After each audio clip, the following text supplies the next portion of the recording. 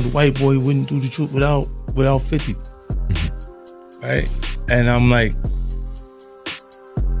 that's when I start saying crazy stuff, because I look and I go, oh, that shit big homie.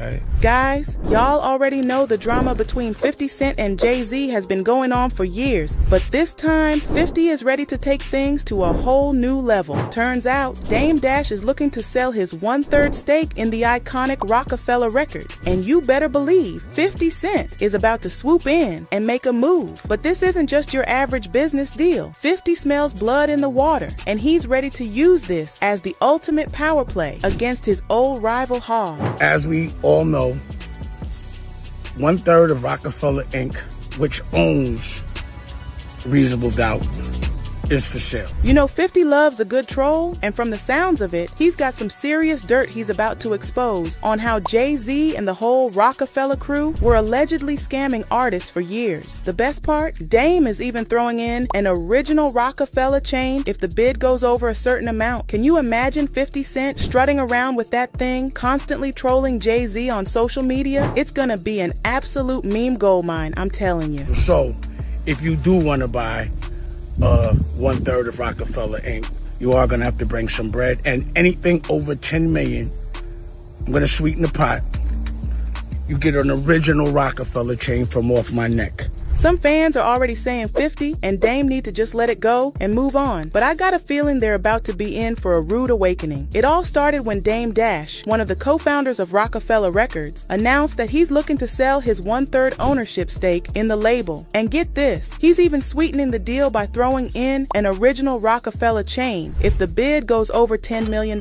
Talk about a power move, am I right? Now you already know 50 Cent can't resist stirring up some drama, so the rumor mill is buzzing that he's already slid into Dame's DMs with a fat offer. But Jay-Z's lawyers ain't having any of it. They wasted no time filing some legal paperwork to make sure the rights to Jay's iconic debut album, Reasonable Doubt, revert back to him by the year 2031. That's a major chess move, fam. See, the minimum bid for Dame's Roc-A-Fella shares is a cool $1.2 million, and whoever buys in is basically just a minority owner with zero real decision-making power. Plus, they only got until 2031 before Jay can swoop in and take back the rights to Reasonable Doubt, which is the crown jewel of the whole Roc-A-Fella empire. But 50 Cent, he could care less about all that legal mumbo-jumbo. You know he's more interested in getting his revenge on Jay-Z than anything else. Their beef has been bubbling for over 20 years, ever since 50 dropped that track How to Rob and took some shots at Hov back in the day. The tension just kept building over the years, with 50 constantly calling out Jay's superiority complex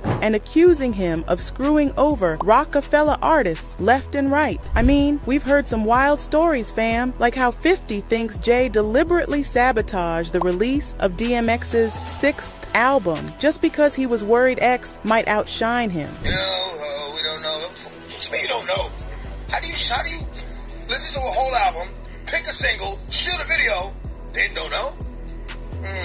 Okay, I see what's really good. You're trying to eliminate the competition. You know, because at first you retire, then get me off the label, now you're back rapping again. And I was like, in my opinion, in my mind, this is what I believe. I was like, he can't rap better than me.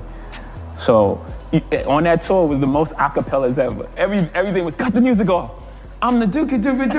And then there's the whole Beanie Siegel situation, where 50 claims Jay-Z intentionally held back Beanie's success because he was scared he might get too big. Even the late, great Big L allegedly suspected Jay-Z might have been involved in his unsolved murder back in the day. Crazy stuff, right? After all that good shit, and he said no.